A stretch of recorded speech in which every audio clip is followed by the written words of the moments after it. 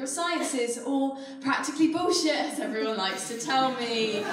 Oh, you're that subject that pretends to be a science, but is everyone really just making memes about Freud? Which is only partly true. So, I'm a true virgin to this, and a true virgin. Anyone?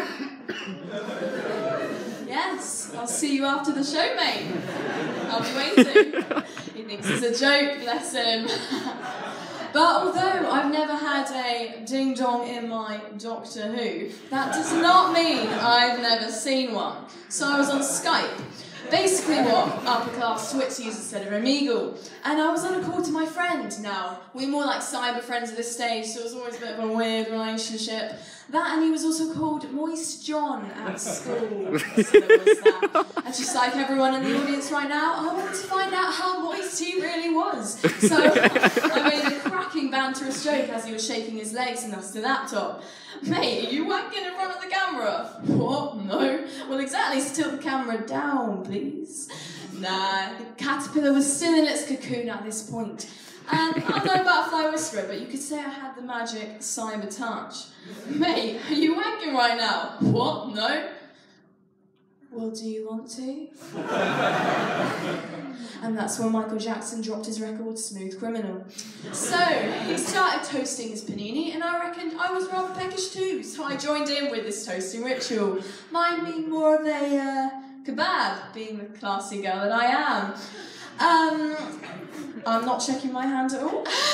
And I won't bore you with all the details, but the panini was whacked out of the grill and being pumped like a motherfucking dick it was. It was hard and ginger. My two favourite things being a vegan. Indeed, I like carrots.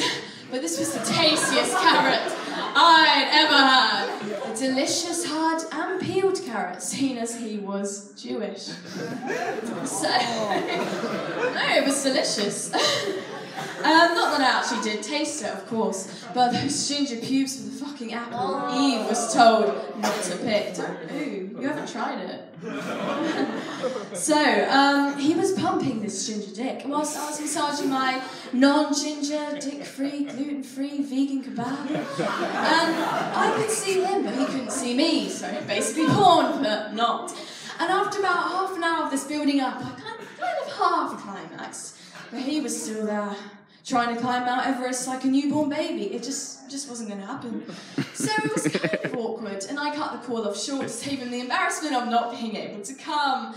And I blocked him the next day. So, the moral of the story, I guess you could say, is that Moist Jon really isn't that moist. Or saying, I want to lick those ginger pubes isn't the best seduction method. Still not sure yet. But as my t-shirt says, no husband, no problem, right?